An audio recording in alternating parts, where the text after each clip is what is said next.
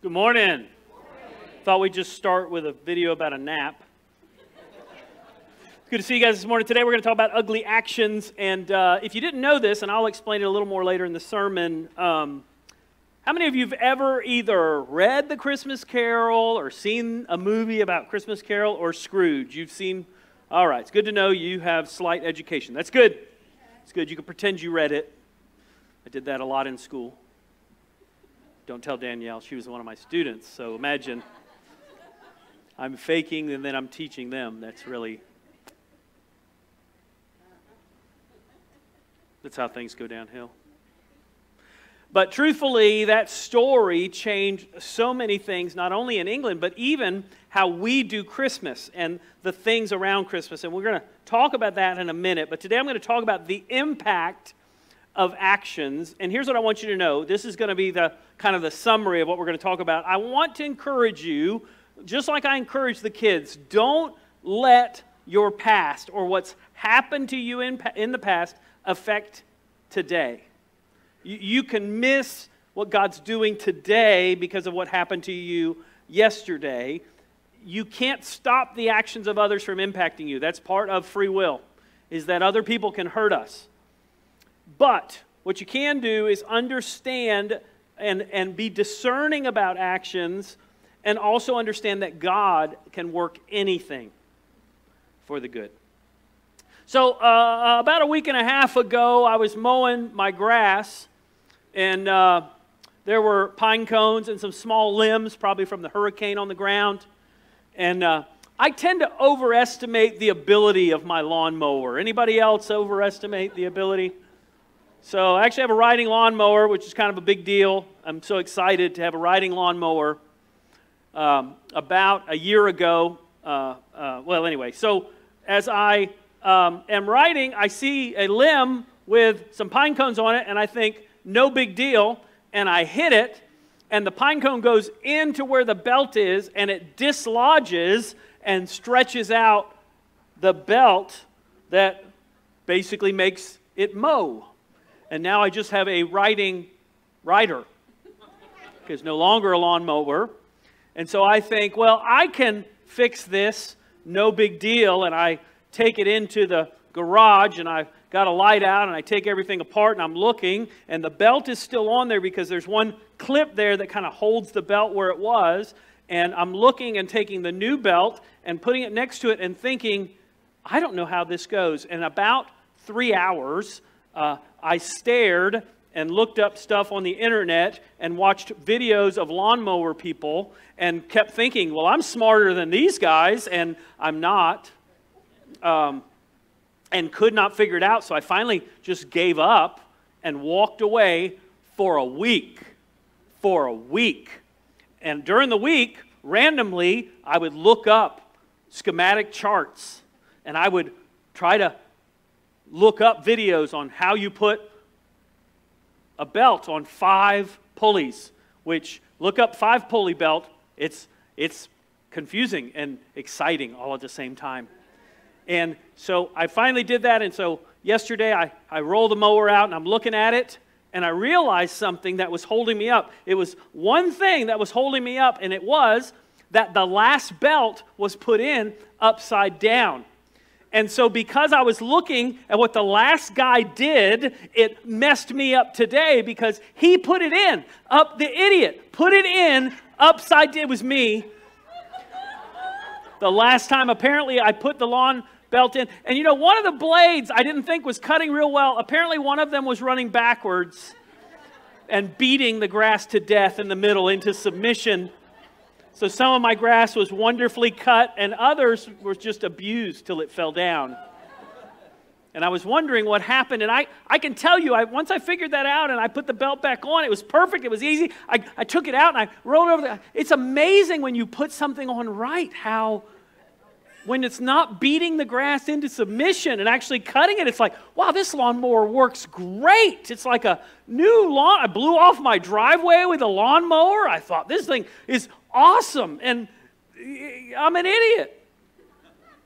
Because what did I do? As I was looking at that, I let how I had put the belt in before affect how I kept looking at it, because I thought, that's got to be right. It's been running, so I'm sure it was right. Right? And here's the thing about your life. There's going to be things that happen in your life. Listen, sometimes other people are going to hurt you. Some of you have memories of your past, of things that have hurt you. To be honest, sometimes we look back and we've done dumb things. And here's the key.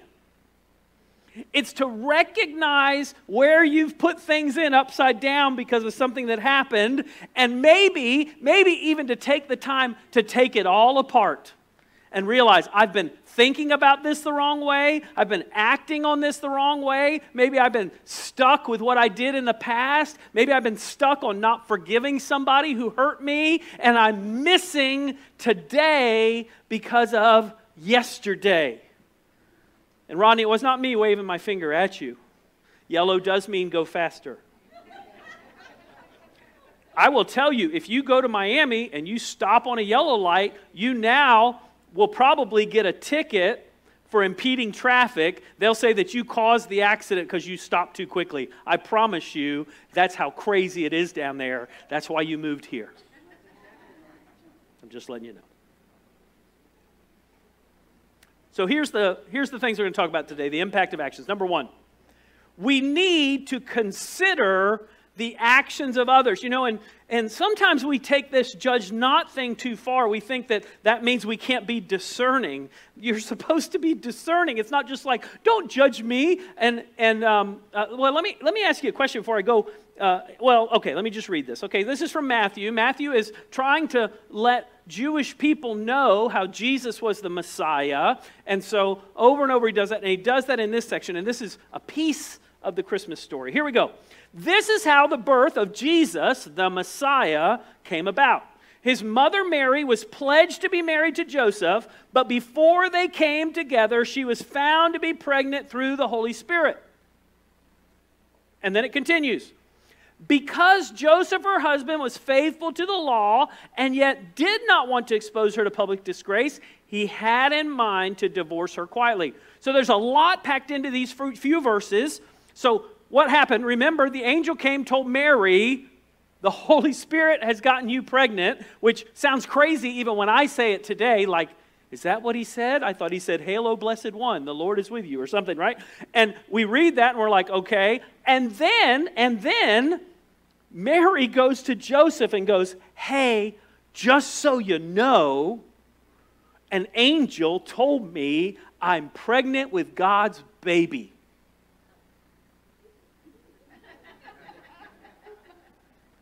So he says, I could have her killed, and that was not totally, it was pretty uncommon, honestly, but you could do it.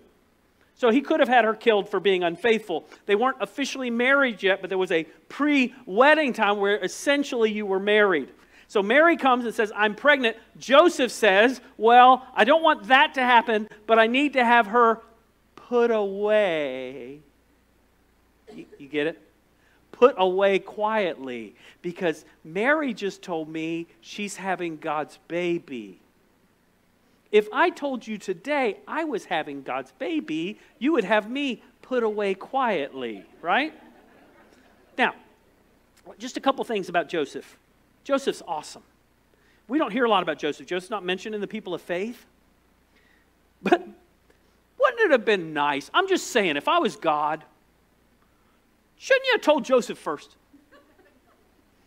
Shouldn't you have sent an angel at some point? I mean, you sent him to Mary, and Mary's like, you want me to tell Joseph? You tell Joseph. But no, she tells Joseph first. And so Joseph does what? He struggles. Joseph's dealing with difficulty. Hey, can I tell you whose fault this is? God's fault. God, you could have made it easy for Mary. God, you could have made it easy for Joseph, but God knew what he was doing. And what is he doing? He's building Joseph's faith. And so Joseph goes, okay, let's have her put away. Right?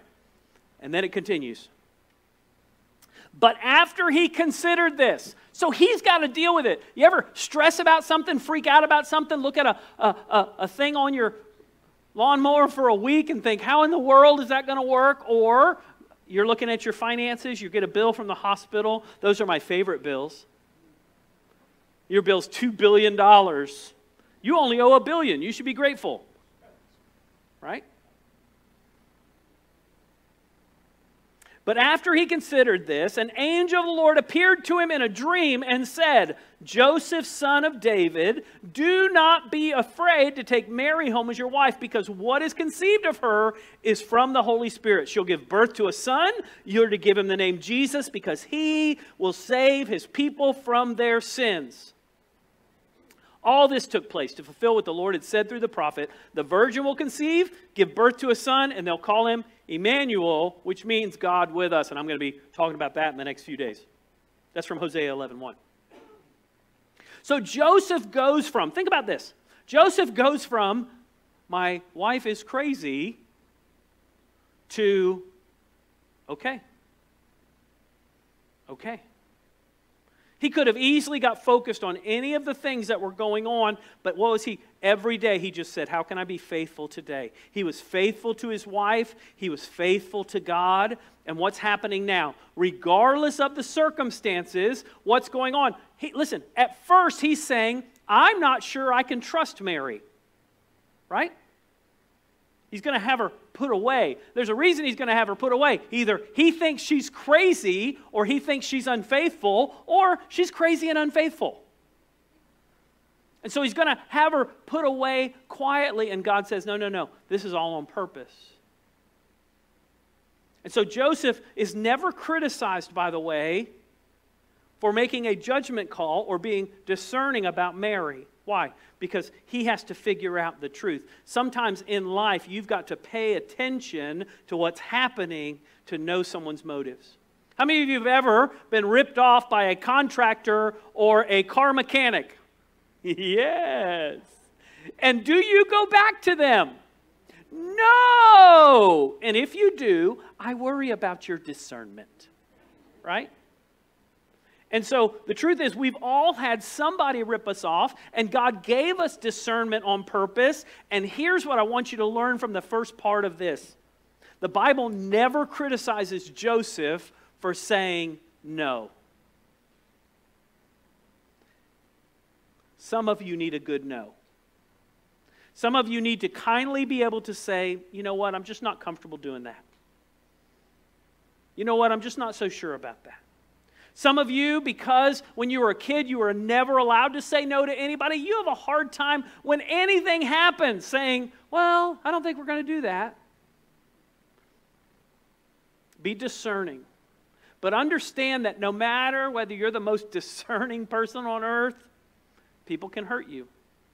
Things can happen to you that you can't control. And God, even in that, knows all of those things. So don't let it mess you up. Just pay attention. So the first thing I want to encourage you to do is pray for godly discernment.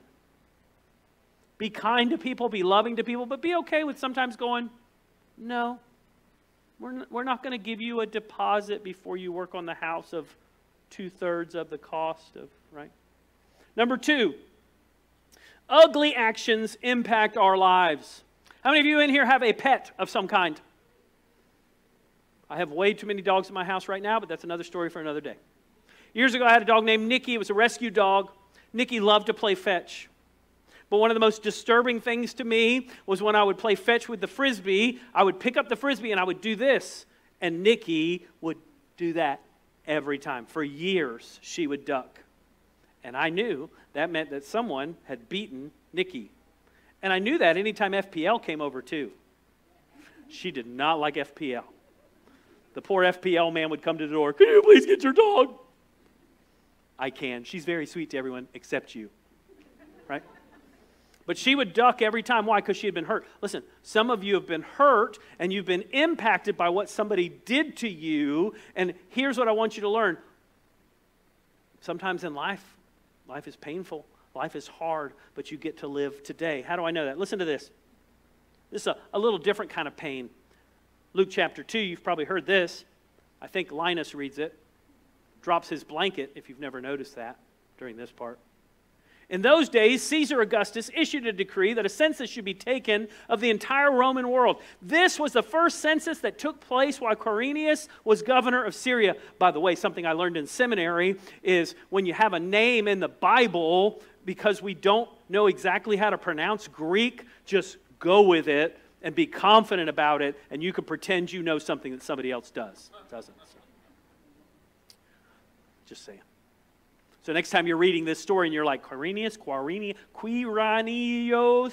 just be confident. Quirinius. And everybody will be like, I never heard it that way. Yep, that's how it is. My pastor told me. Your pastor's an idiot. I know. All right.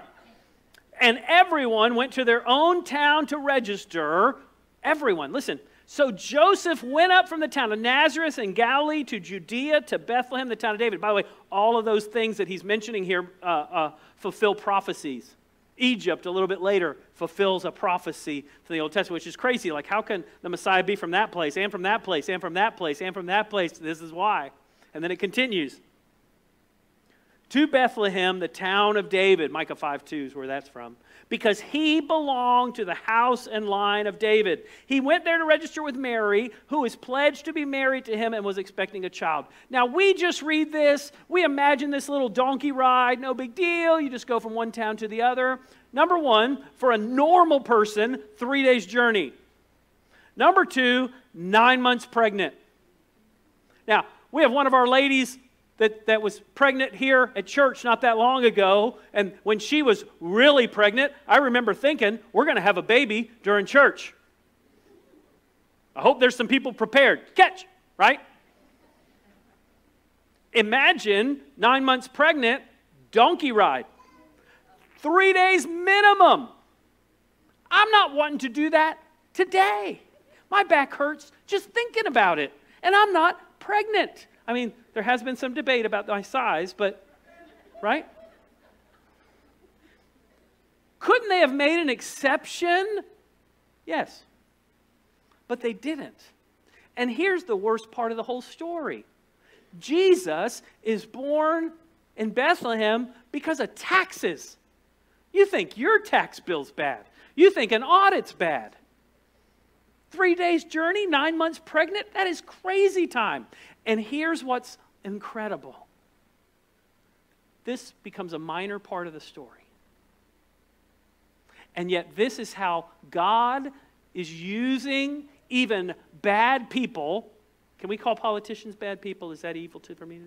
Okay. God is using a politician to get Jesus where he wants him. And yet it doesn't make the circumstance any better.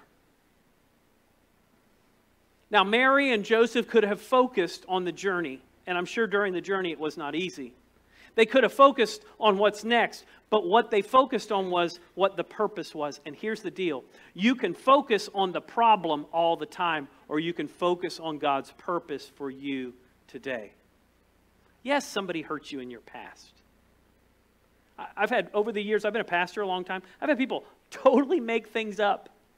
I had a lady one time accuse me of cussing her out.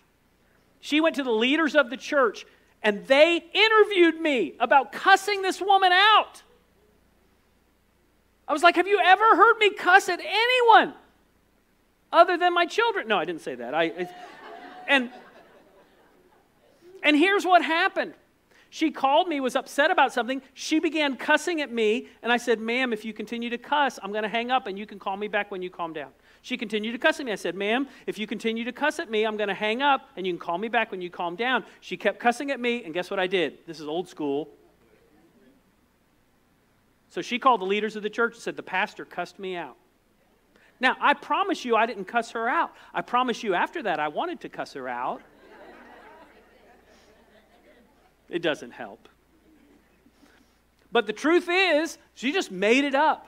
I would love to tell you that's the worst thing that anybody ever made up. I wish I could tell you that's the worst thing that I've ever been told. My friend Rudy says it this way. He says, but Eric, think about this. What if they really knew the truth about the worst thing you'd ever done? I'm like, cussing somebody out's fine. Right? When we look at life sometimes, we focus so much on what somebody did to us that was wrong that we can't enjoy what God is doing today. Some of you have missed a lot of family dinners because you're focused on what happened earlier in the day. Some of you have missed a lot of family relationships because of one silly little thing that happened earlier that right now you're still mad about that thing, not realizing that you only have so many moments. Quit wasting them on something that happened before. Sometimes you got to take the thing apart and turn the belt the right way, and it takes some time. And sometimes you're the one that has to say, I'm sorry. And sometimes you just need to get over it and say, I can't go back and fix that, but I can forgive and be forgiven. Pray for God's guidance in trials. Pray for God's guidance in trials. I read an Icelandic proverb I had never read this morning. It said, if you cry because the sun is gone from your life, you won't be able to see the stars. If you're so focused on what was wrong this morning, you won't be able to see the good tonight. And listen, life is hard sometimes, but I promise you, if you focus on the storm, you won't walk on water. And by the way, God doesn't calm the storm before He lets you walk on water. And every walking on water in the Bible took place during a storm. And when God really does amazing things in your life, sometimes it's going to be during the storm. Pray for God's guidance in trials. Somebody texted me yesterday dealing with a tough situation at their home. And here's what I said to them. All you can do is do what's right on your end. All you can do is sweep your side of the street. You can do the best you can on your end, and that's all you're responsible for. You can't make their choices. You can't make them change. You can't make them do what you want them to, but wouldn't that be great? Exactly. Number 3, God works all together for the good. Let me ask you a question. We're at the end of the year almost. By the way, have 2 services this week. No service next Sunday morning, but we will be back here for New Year's Eve and New Year's Day. Hope you can make it. But if you could look back at 2022, which we're almost out of, what would you edit? What would you go back and take out? Something that happened to you? I can tell you of 3 hospital stays that I would love to just edit. You should see the bills. They're awesome. The good news is they were all in the same year. I've gone to the hospital in December and January before. Try not to do that if you can help it. They give you deductibles for both years when you do that. Right? What would you edit this year if you could? I wish you could. But I can tell you that God can use whatever it is that happened to you that's horrible for good. Listen to what happens next. While they were there, the time came for the baby to be born. She gave birth to her firstborn son. She wrapped him in cloths, placed him in a manger. I figure you've heard this before. Because there was no room for them in the inn. I read it in King James without reading it. All right. And there were shepherds living in the fields nearby, keeping watch over their flocks at night. An angel of the Lord appeared to them. The glory of the Lord shone around them, and they were terrified. The angel said to them, do not be afraid. I bring you good news. It'll be great joy for all the people. Today in the town of David, a Savior's been born to you. He is the Messiah, the Lord. This will be a sign to you. You'll find the baby on a throne in a castle. You will find the baby wrapped in cloths and lying in a manger. A manger is basically a feeding trough. Some people say they were wood. Some people said they were stone. What's really funny is they've only found stone ones, so people say, well, they were all stone. I say, you think wood lasts that long? Just saying. Oh, sorry. Suddenly a great company of the heavenly hosts appeared with the angel, praising God and saying, glory to God. Saying, I wish I'd said they sung it, but they sang it. They said it. On whom his favor rests. When the angel left them and gone into heaven, the shepherds said to one another, let's go to Bethlehem and see this thing that has happened, which the Lord told us about. So they hurried off and found Mary and Joseph and the baby lying in the manger. And you read the rest of the story, and remember, Mary ponders all these things in her heart. Can I tell you that Mary was not sitting there when the shepherds came and said, we just got off that dumb donkey. You with me? If you've ever been a part of a birth, whether it's your child, grandchild, friend's child, it's amazing how painful childbirth is. And it's amazing how quickly that's forgotten until the next time. It's amazing what the focus becomes. No longer is it on the pain, it's on this new child. Can I tell you something? Every moment in your life is a new baby being born. And I know the last moment may have been painful. And I know the last season may have been painful. And I know someone may have hurt you. And I know you may have been through a trial. And I know you may have been through a struggle. And I know somebody treated you unfairly. And I know you might have done something really dumb. But I want you to forgive, be forgiven, and enjoy today. To recognize the blessing God has given you.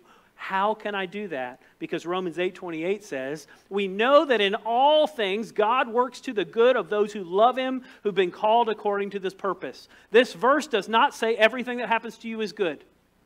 Anybody like to edit something from this year? Anybody? Wouldn't that be great? You could just edit, right? Just go back. I'm going to fix this. This person's alive again. This person's not alive. No, we wouldn't do that, right? Right? I wouldn't say that dumb thing. I wouldn't do that dumb thing, right? Whatever it is, you could edit it, but you can't. But here's what I know. Not everything is good, but God can work it out for the good. How do I know that? Charles Dickens, who wrote The Christmas Carol, was not a perfect man. But he understood what it was like to be poor. And he understood what it was like to work in a workhouse as a child. Because when he was about 11 or 12 years old, his parents were thrown into debtor's prison. And he was taken to a workhouse where he was forced to work as a child, hour after hour, in terrible conditions with rats at his feet. And if you read the Christmas Carol, there's a section of the Christmas Carol where it talks about the chains going up and down the stairs, and it sounded like rats running up and down the stairs. How would he know that? Because he had sat in a room with rats running up and down the stairs. And he understood what it was like to be poor. And so when wealthy people, as he became more and more wealthy, and as he began to hang around wealthy people, and he began to hear them say, why is Christmas such a big deal? All they want to do is pick our pockets on the 25th of December. Why should we care about the poor? Aren't there workhouses? How was he able to do that? Because he recognized everything bad that had happened to him could now be turned around to help people understand that at Christmas time we should open our hearts to the poor and the hurting. Of all the times of year, the time where the wise men came and brought gifts is the time that we should give gifts to others who need it to help them. We would not have Christmas today the way we have Christmas if it wasn't for Charles Dickens and for him using his experience. So here's the question for you. What experience have you had that God wants to use for you to be a blessing to someone else? Finally today, I want you to thank God for how and that He is always working. So no matter what you've been through, no matter what you've dealt with, God can use it for the good. So let Him. Quit dwelling where you used to live and begin dwelling today and saying, God, what do you want me to do with what you've taught me, with the pain I'm dealing with the struggle I'm dealing with, the difficulty I've had? Help me use it for the good. Millions of people have been inspired by the Christmas Carol, and people can be inspired by your life. So live it today. If you're here today and you've never given your life to Jesus Christ, that's the first step to redemption and forgiveness and living every moment to the fullest. If you want to do that today, I'll be here after the service, and you can say, I know Jesus died and rose again. I'm a sinner. I'm messed up. I'm broken. I need a Savior. I surrender my life to you, Jesus. Maybe you want to do that today. I'd love to talk to you after the service. Maybe you're here today, and the truth is there's some unforgiveness in your heart, maybe towards somebody or maybe even somebody in the mirror. Forgive. Ask God to help you to forgive and begin to move forward. Let's close in prayer. Father, thank you for these moments together. I thank you for the life you've given us. Lord, so many times in life we get focused on the thing that's broken. So often we get focused on the person that hurt us. Sometimes we even focus on the dumb thing that we've done. Lord, remind us this time of year that you bring forgiveness, that you bring grace, that you came to touch us. Let us reach out and be a blessing to others. Give us the strength to do that today. In Jesus' name, amen.